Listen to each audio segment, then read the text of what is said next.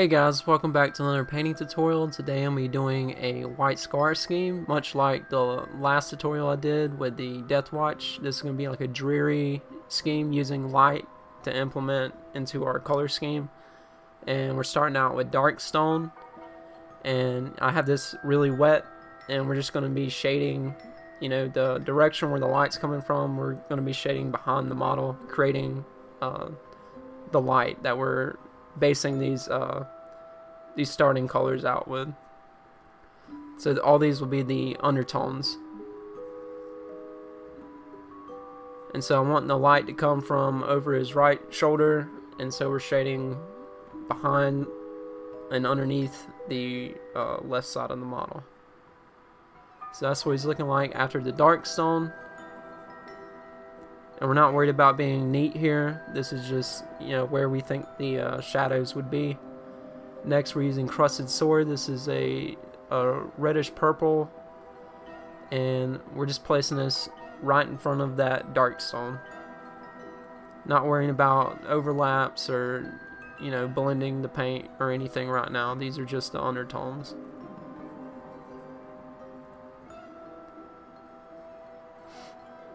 So with this, we'll be implementing the light as well as maintaining a weathered looking color scheme.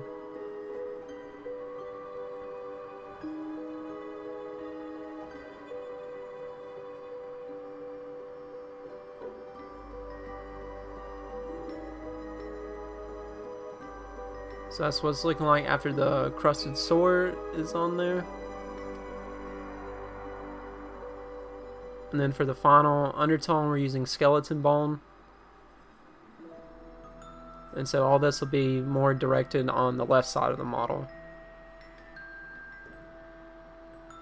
I have a little more pigment with this, not so much watery as the last two, because the model is mostly going to be a shade of white, red, and gray.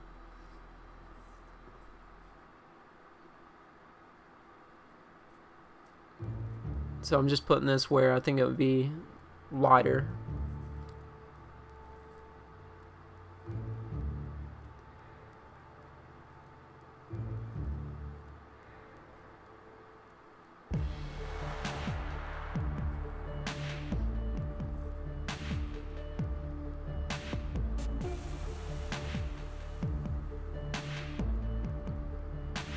So we got all three of our undertones based, and this is what he's looking like.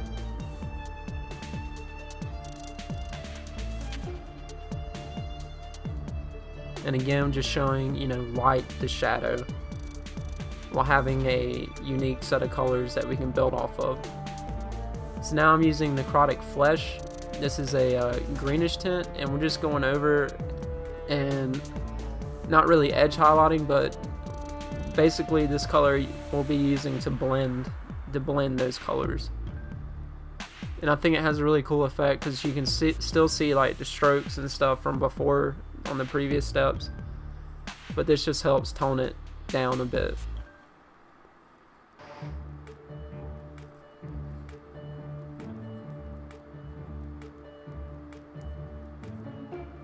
Next I'll be using Toxic Mist, and this will make our model a little bit cooler temperature, to where when we start applying the next layers, over this, it won't be so muddy brown looking, especially using white over top of like a tan or really muted color.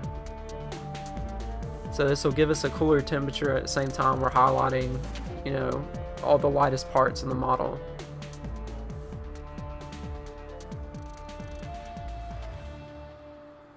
Keeping lighting in mind. And then here what I'm doing with the Toxic Mist is I did a little white mix with it, and we're just adding texture to the model because we want to make this look weathered, and at the same time we're using this to highlight and implement where the light would hit. So there's a little bit of edging, there's some stippling using this mix, but we're still maintaining the lighting direction.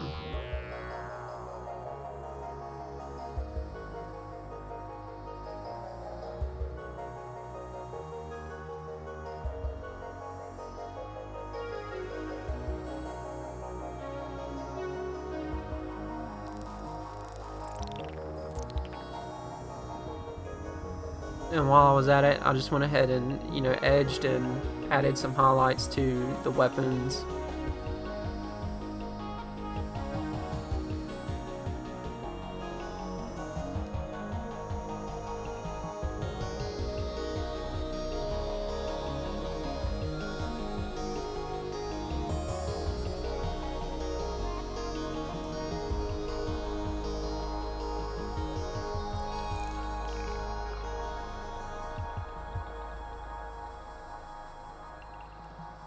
So this is what we're looking like after that.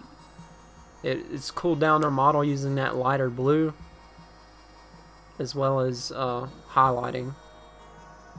So now I'm just using a watered down white, and not necessarily using it like a wash, but basically tinting everywhere where I highlighted with those previous layers.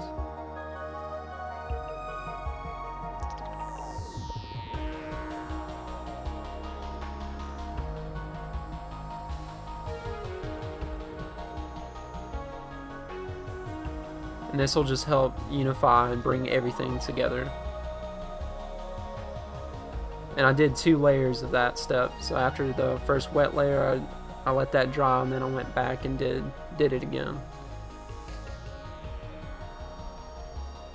And now I'm just doing the same thing, except for I'm just using straight white, thinned it down, and we're doing the same thing we did with the Toxic Mist. We're just highlighting, stippling, adding texture where I think it would make sense.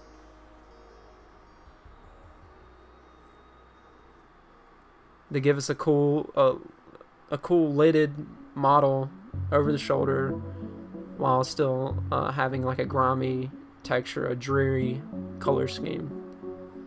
So now I'm just using this green wash, the game ink, and we're just shading over all the darker areas. And I figure this will make our lighter colors pop a little more, making the shadows a little darker and adding a different color to it. The green I think looked good. And then using the black, I just went ahead, the black game ink, we just went ahead and washed the weapons and went around in all the crevices, like around the pads, anything metal, I washed with this game ink. And again, we're mixing this with water just to thin it down like a wash.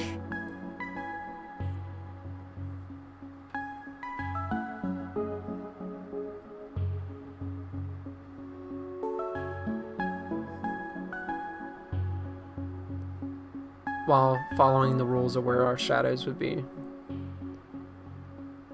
for the most part. So that's what we're looking like so far after the green ink and the black ink.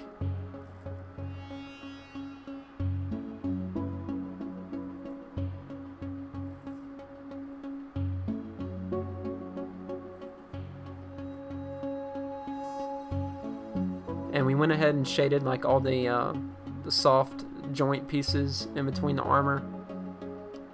Next I'm using tan flesh and the elven skin, and we're using these colors to paint his emblems. And so I base it with the tan flesh, and then I'll go back with the elven flesh, and we'll just highlight his sigils and stuff.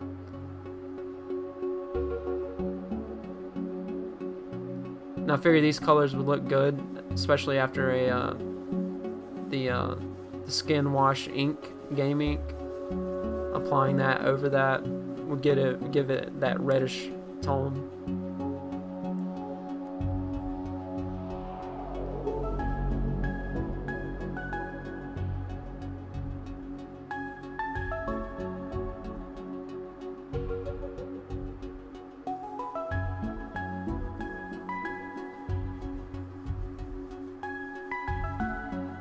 And then I washed it with a red tone wash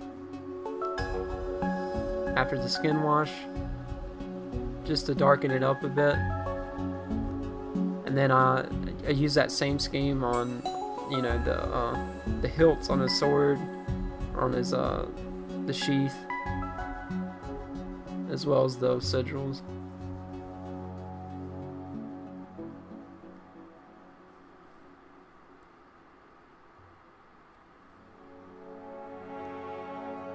That's what we're looking like. Next I'm going to use the red game ink, and we're painting his white scar emblem on his shoulder. And I'm also thinning, you know, everything that I do down with water.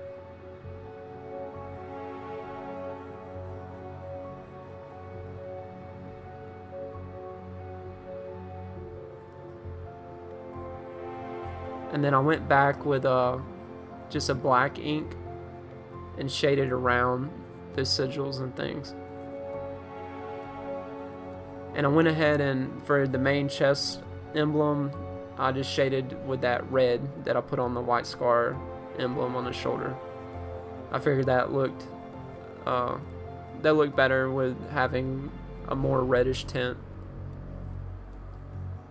And we white dotted the eyes and trimmed the weapons out with the white, keeping it thin, not going fully opaque with it. And then we shaded it with black game ink.